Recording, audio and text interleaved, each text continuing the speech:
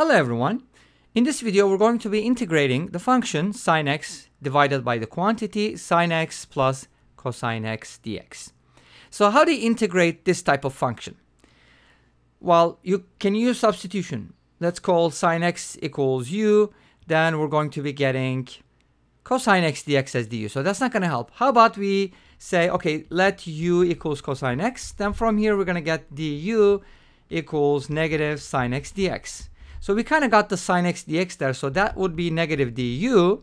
And at the bottom, you have sin x plus cosine x. Okay, u is cosine x, but what is sin x? Well, sin x, you could probably write it as the square root of 1 minus u squared.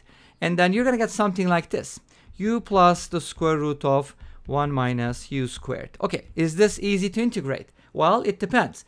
You could probably multiply and divide by the conjugate.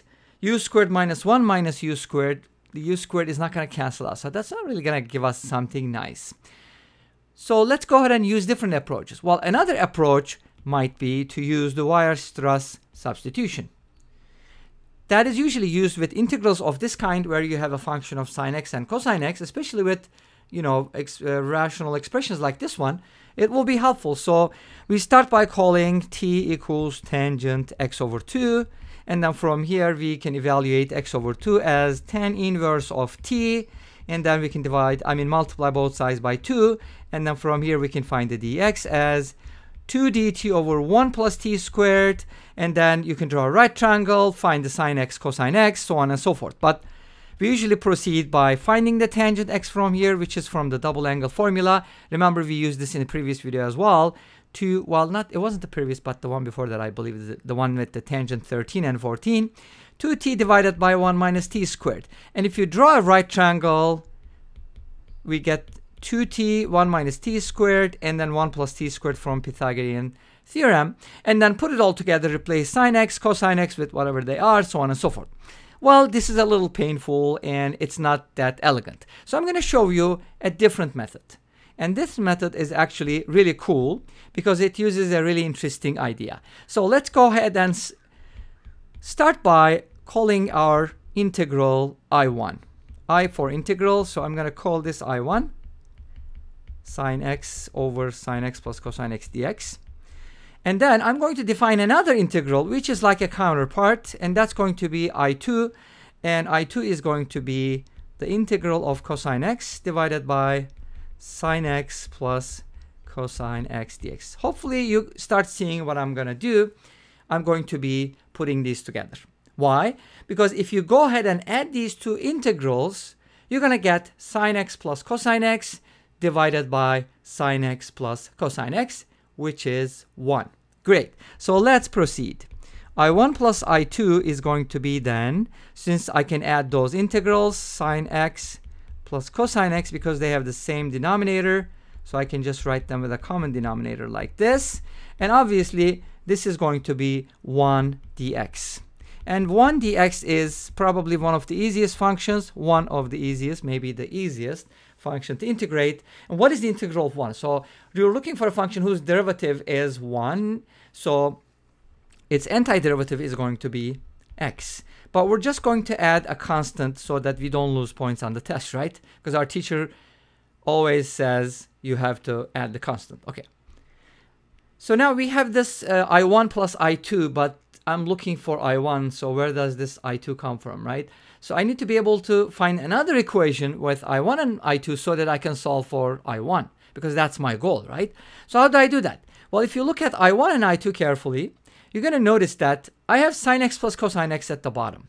What is the derivative of sin x plus cosine x? And why am I saying that? You'll see in a little bit why I'm talking about the derivative of the denominator. But if you differentiate sin x plus cosine x, you get cosine x minus sin x. Does that tell you something? Yes, it should. So now what we're going to do is we're going to subtract I2 minus I1. And that is going to give us cosine x minus sin x over sin x plus cosine x dx. Why? Because I can just subtract them, right? This is cosine x. I have a numerator. I have another numerator. And then I have a common denominator. So I can just go ahead and subtract them and write with the common denominator. Great. So now I got I1 plus I2 and I got I2 minus I1. So hopefully by solving this as a system, I can find I1 from here. But how do you evaluate I2 minus I1? Well, here's the thing. Remember, we talked about the derivative of the denominator. There was a reason for that because we're going to use the u substitution. And you know that I love u substitution. So this is going to be called u. So u can do it. U equals sine x plus cosine x.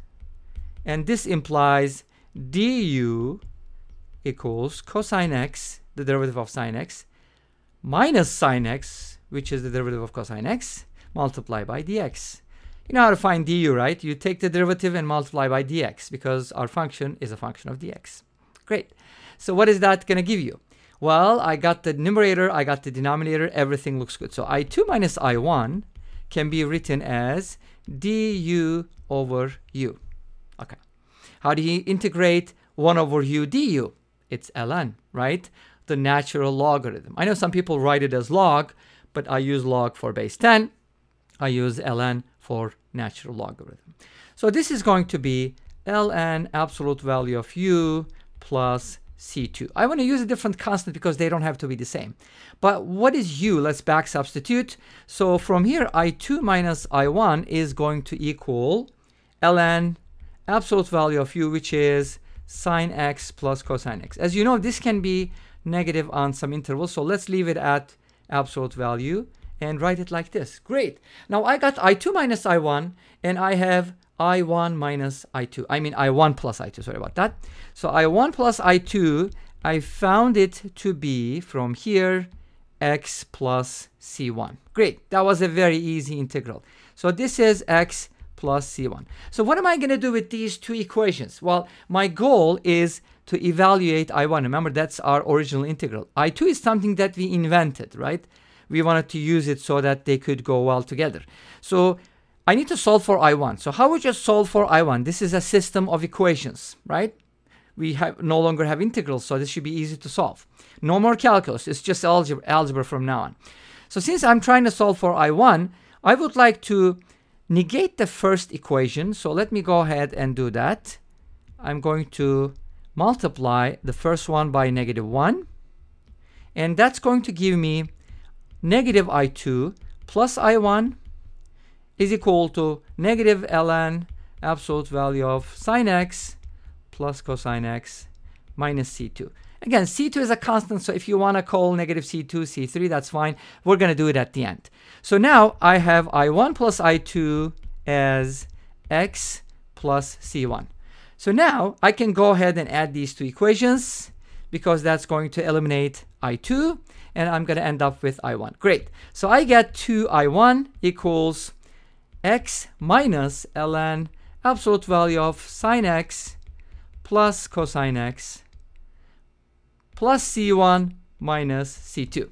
Since C1 and C2 are constants, we can take care of that, but let's go ahead and divide both sides by 2 first. So this is going to give me 1/2 of x minus ln absolute value of sine x plus cosine x, and then the rest is going to be 1/2 of C1 minus C2. C1 and C2 are constants, therefore C1 minus C2 and C1 minus C2 times 1/2 is also a constant. So what I can do is I can just go ahead and call this a different constant like C3 or K or whatever you want, and then from here I'm going to be getting my I1 as 1/2 of the quantity x minus ln absolute value of sine x plus cosine x, and then I'm going to be adding my C3 as my constant, and this will bring us to the end of this video. Well, thank you for watching. I hope you enjoyed it. Please let me know. Don't forget to comment, like, and subscribe. I'll see you tomorrow with another video. Until then, be safe, take care, and bye-bye.